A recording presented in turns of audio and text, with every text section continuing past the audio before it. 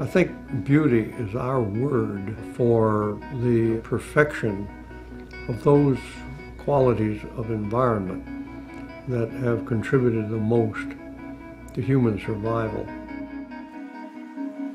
Great architects have intuitively sensed these things without probably even articulating or being able to articulate why they did what they did. It just seemed right.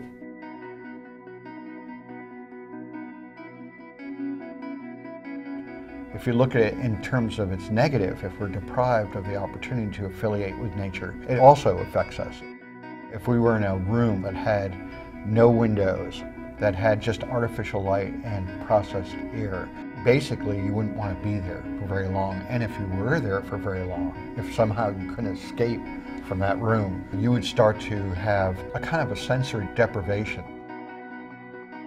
We tend to think of cities and nature as being these kind of polar opposites, when in fact you need to think about the concept of a city as being more like a garden, full of nature, bountiful. If you look at sustainability, it really is what impact does people and their behaviors have on the natural environment. And biophilia turns that on its head and says, what impact does nature have on us?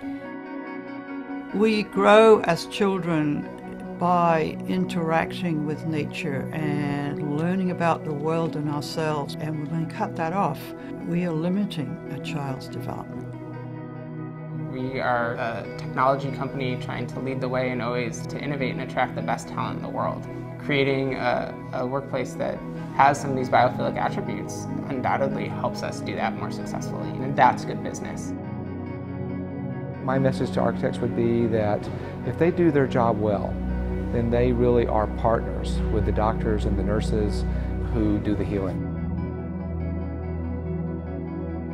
Biophilic design is thus about creating good habitat for people in a modern built environment that satisfies their need for beneficial contact with the natural world.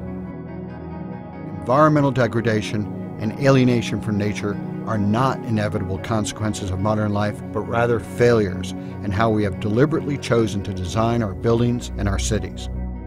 We designed ourselves into this predicament, and we can design ourselves out of it with the help of biophilic design.